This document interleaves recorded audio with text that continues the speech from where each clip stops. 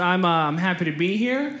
I feel some of you are like, okay, what's going on with this guy, you know? Are we at a show or are we being robbed, you know? You are at a show, but you might also be getting robbed. Time will tell, okay? Let's talk about me for a moment. We'll start with some basics. I live across the street from a 7-Eleven, all right? It's not funny yet, but okay, cool.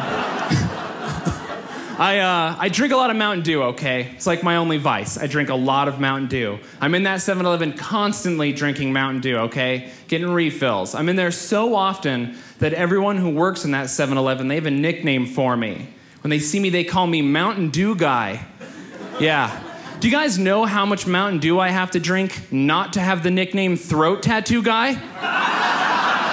It is a lot.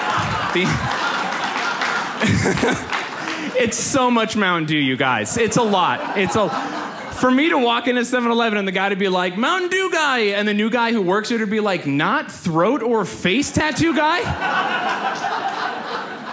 He drinks more Mountain Dew than the fact that he ruined his life by tattooing his face? And the guy's like, yeah, what aren't you getting about this, you know? Yeah, I also know it was a bad idea to tattoo my face, just so we're all on the same page, okay?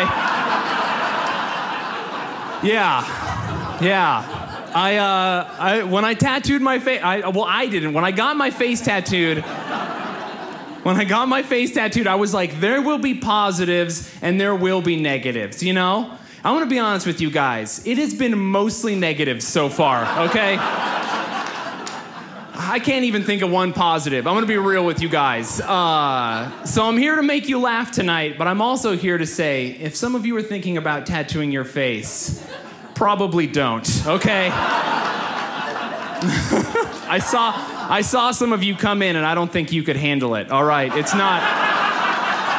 not hack it. It's rough out here. All my tattoos are real. I shouldn't have to say that. But sometimes after shows, I meet people and they're like, wow, crazy, man, you look crazy. Are those all real? And I have to be like, what are you talking about right now? Of course they're real. What do you think I drew all these on today? I just wake up every day and draw these on? Like, what would I stand to gain from drawing fake tattoos on my throat and face? I just wake up every morning and I'm drawing them on like, you know what? I just want old people to be afraid of me. That's what I'm about, you know?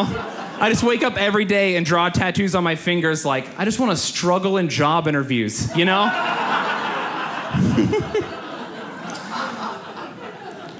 One time after a show, a lady comes up to me and she's like, don't be so hard on yourself. And I'm like, thank you so much. Will you give me a job? And she was like, it's nice meeting you. Come back. I need work. Subscribe to Dry Bar Comedy for even more of the world's largest collection of clean comedy.